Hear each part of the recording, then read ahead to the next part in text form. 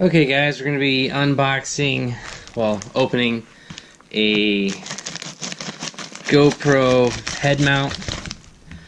You know, as you guys know on this channel, I've been doing a lot of videos with my GoPro. I've got the three-way bendy mount thing that you can buy from GoPro. And I wanted to actually get the head strap because, you know, I wanted to, sometimes I'm filming and I don't need it to be, you know, on a tripod. I need it to be like in the air. So I decided to get this. I actually ordered this directly from GoPro themselves.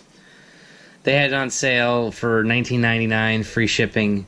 I don't think there was tax. No, there was sales tax. I think sales tax was like $1.50 something.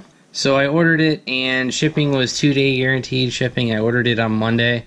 It is Wednesday, and I got it in 2 days from California. Not bad shipping from California. It's North Carolina. Basically, just gonna open this up. So with this packaging, there's not really a good way to open it, so I'm just gonna cut the damn thing.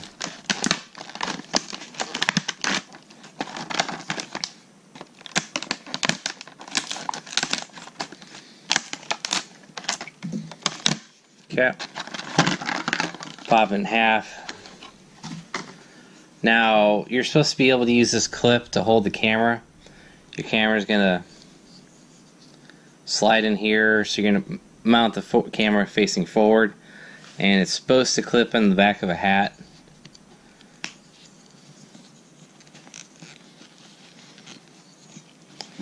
Or let's just try the bill.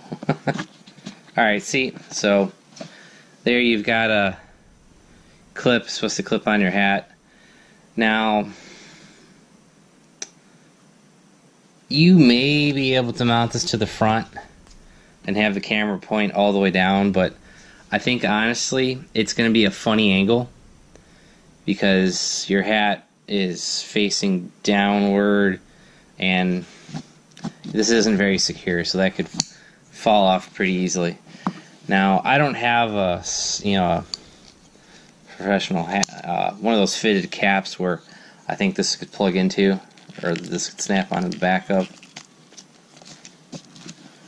Yeah, that's pretty weak. I don't know about that, but I didn't really buy this a set for the clip. I mean, this might be something good to use in the future, but I really bought it for this. I really bought it for the headband. Black rubber bands. Interesting. So just so it comes with a screw. Unscrew it, put in your GoPro. Wow, I don't think they designed this for the GoPro 1. Well, I do have the Wi-Fi backpack on here, so this GoPro is actually bigger than, it's longer than it normally would be.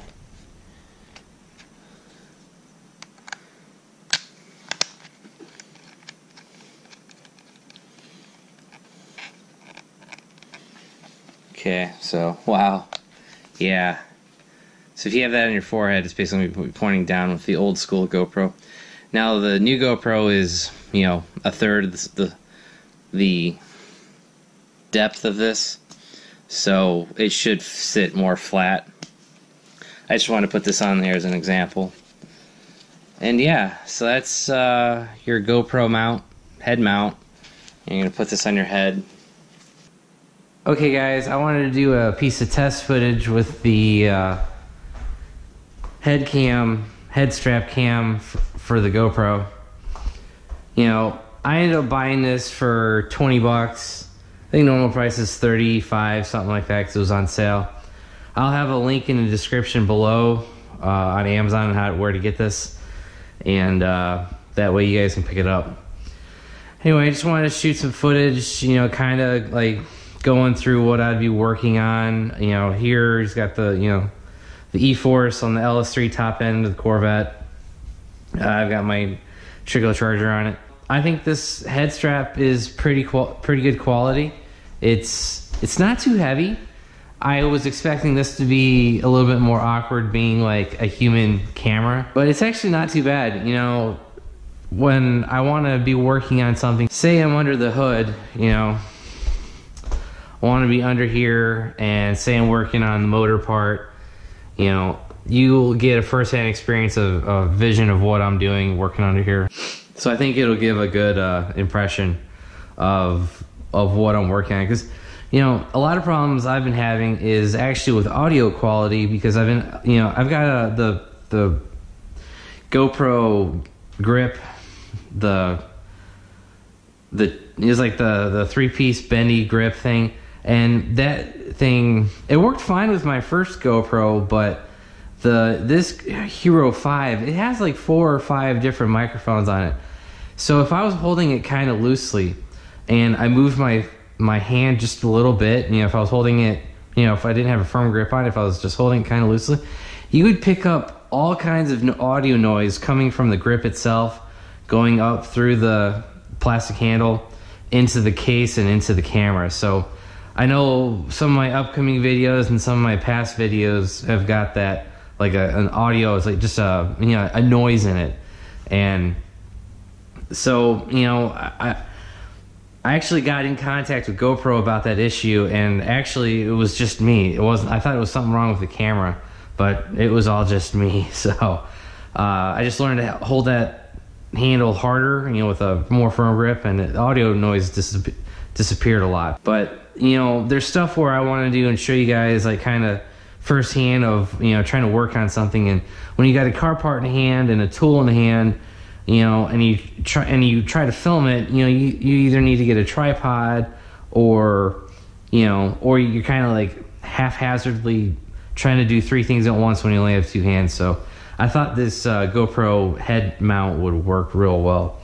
So upcoming projects on the Corvette, really not much. I'm going to clean up this bracket, because this Elite Catch Cans E2, this bracket's in the way. I want to cut that down and trim it.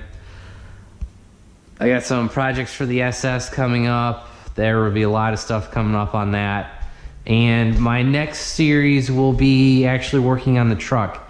I've got a grill assembly and front end upgrade that I've just finished up, and that'll be coming up over the next couple of weeks. But really, that's about it. You know, nothing too crazy going on in here. And I apologize for this place being a mess. You know, it's just the way it is with a shop. You know, sometimes you clean stuff up, sometimes you don't. Really, wall decorations, those will be new for this video. Maybe you saw them in my previous video going to the car show, but I finally got off my ass and got all of my metal signs that I've had. I've had these for a long time, and they were up in my old shop, but I just, you know, haven't really had the time to get them put up. I've got some license plates to put on this wall. These are just my metal signs I've been collecting over the years. And so that's that. This is my wall of flags. Got the Nürburgring, the Tudor series, which no longer exists, Corvette Racing, HSV, and Holden Racing Team. Those are my Holden flags that I basically had to contact the guy in Australia. He bought them for me, then he shipped them back to the United States for me. And here's my wall of posters. You know, I don't know. I threw a bunch of them out. A lot of them didn't really apply anymore, and I just didn't want to tatter up all the walls with posters. So, but the flags, I'm kind of proud of those, because those aren't everyday items that you're going to see.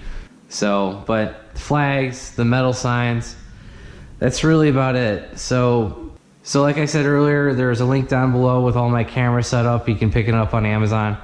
And, you know, for my initial test footage of this headgear, I think it's going to work pretty well. So thanks for watching, and have a good day.